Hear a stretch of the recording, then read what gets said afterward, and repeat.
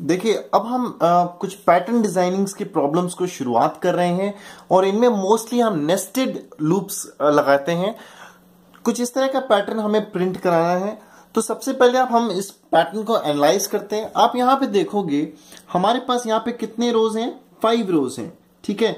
और सब एक चीज आप यहां नोटिस करो कि पहली रो में कितने स्टार प्रिंट है, 1 स्टार प्रिंट है, ठीक है। सेकेंड रो में कितने स्टार प्रिंट है, 2 स्टार प्रिंट है। थर्ड रो में 3, फोर्थ रो में 4 एंड फिफ्थ रो में 5। तो एक चीज तो हम यहां पे डेफिनेटली कह सकते हैं कि जो रो आईडी है वो डिटरमाइन कर रही है कितने नंबर ऑफ स्टार्स प्रिंट हो रहे हैं, ठीक है। तो उसके अकॉर्डिंग यहीं से हमारा लॉजिक निकलता है, ठीक है। तो एक जो सबसे आउटर फॉर लूप हम चलाएंगे वो किसके लिए चलाएंगे, रो के लिए चलाएंगे। और उसके अंदर एक रो के अंदर कितना हमने प्रिंट कराना है स्टार, ठीक है, वो दूसरा लूप डिटरमाइन करेगा। दैट मीन्स जो इनर वाला लूप होगा, तो जितनी नंबर ऑफ टाइम्स हमने प्रिंट कराना है वो किस पे डिपेंड कर रहा है, रो आईडी पे। मतलब कि कौन सी वाली रो है। अगर थर्ड रो है तो 3 बार प्रिंट होगा, अगर फिफ्थ रो है तो 5th बार प्रिंट होगा। तो यही सिंपल सा लॉजिक है। आइए इसका हम प्रोग्राम बनाते हैं। ये हेडर फाइल्स मैंने पहले से यहाँ पे लिखी हुई हैं, ठीक है। मेन फंक्शन के अंदर मैं यहाँ पे वेरिएबल्स डिक्लेयर कर रहा हूं इंट i, j, ठीक है। ये क्योंकि हमारे लूप वेरिएबल्स हैं। इसके बाद जो सबसे बाहर वाला लूप है मैं उसको इनिशियलाइज कर रहा हूं कहां से, i = 1 से लेके कहां तक जाएगा, 5 तक, ठीक है। i++5 तक, इसलिए बिकॉज 5 रोज हमें चाहिए थी, ठीक है। इसके बाद इसके अंडर में वो क्या करेगा, फिर हम एक दूसरा लूप लगाएंगे फॉर j = 1 से शुरुआत करेगा और वो कहां तक जाएगा, ये एक इंपॉर्टेंट चीज है, समझने की कोशिश करिए। वो कहां तक जाएगा, बिकॉज ये वाला जो लूप है अंदर वाला वो स्टार को प्रिंट करेगा। और कितने स्टार प्रिंट करने हैं, अगर पहला रो है तो 1 स्टार। दैट मीन्स किस पे डिपेंड करेगा, रो आईडी पे। और रो कौन दे रहा है, ये वाला i वाला लूप दे रहा है। दैट मीन्स j ≤ i होगा, है ना। और इसके बाद j++, और जब इस लूप के अंदर जाएगा तो क्या करेगा, प्रिंट f स्टार को प्रिंट करेगा। यहां पे मैंने स्टार प्रिंट करा दिया, सेमीकोलन, और इसके बाद ये बंद।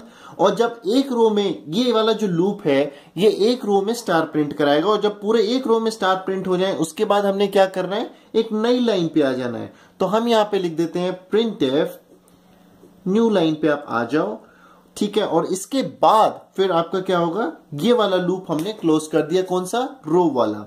तो ये एक इनर लूप हो गया जो कि डिटरमाइन करेगा, स्टार प्रिंट करेगा। ये आपका क्या हो गया, आउटर लूप हो गया जो कि रो पे डिटरमाइन करेगा। और ये फिर आपका क्लोजिंग हो गया फंक्शन का, ठीक है। तो एक बार एग्जीक्यूशन करके देखते हैं। i और j की वैल्यूज लेते हैं। यहाँ पे सबसे पहले i की वैल्यू 1 थी, ठीक है। इसके बाद आप देखोगे i की वैल्यू 1 थी, कंडीशन ट्रू थी। दैट मीन्स हम यहाँ पे इसके अंदर घुसे।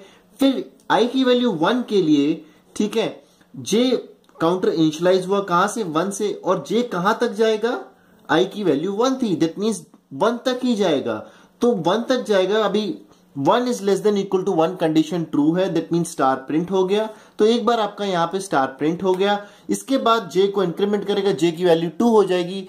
2 होने के बाद क्या होगा, आपका जो है लूप से आउट हो जाएगा, बिकॉज मैक्सिमम वैल्यू जो i की थी वो कितनी थी, 1 थी। तो 2 से आउट हो गया। दैट मीन्स हम यहां पे आ जाएंगे और कर्सर आपका न्यू लाइन को अब पॉइंट आउट करेगा। और उसके बाद i की वैल्यू इंक्रीमेंट हो जाएगी। i की वैल्यू कितनी हो जाएगी, 2। i की वैल्यू 2 हो गई।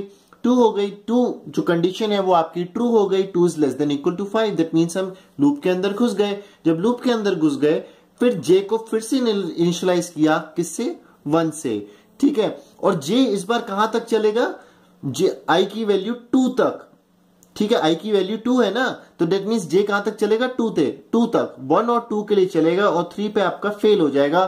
तो जब पहली बार चलेगा 1 के लिए चलेगा तो स्टार प्रिंट कराएगा। जब सेकेंड टाइम 2 के लिए चलेगा तो फिर से स्टार प्रिंट कराएगा।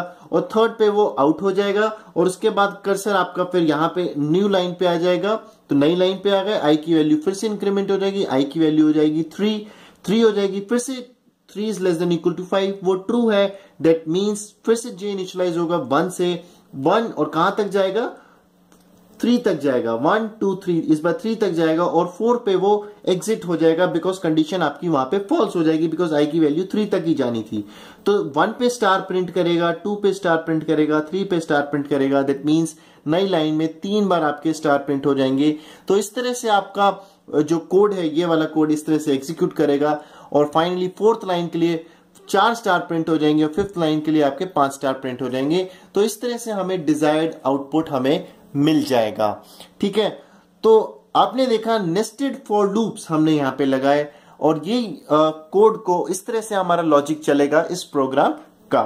आइए सेकंड प्रोग्राम देखते हैं पैटर्न्स के अंदर।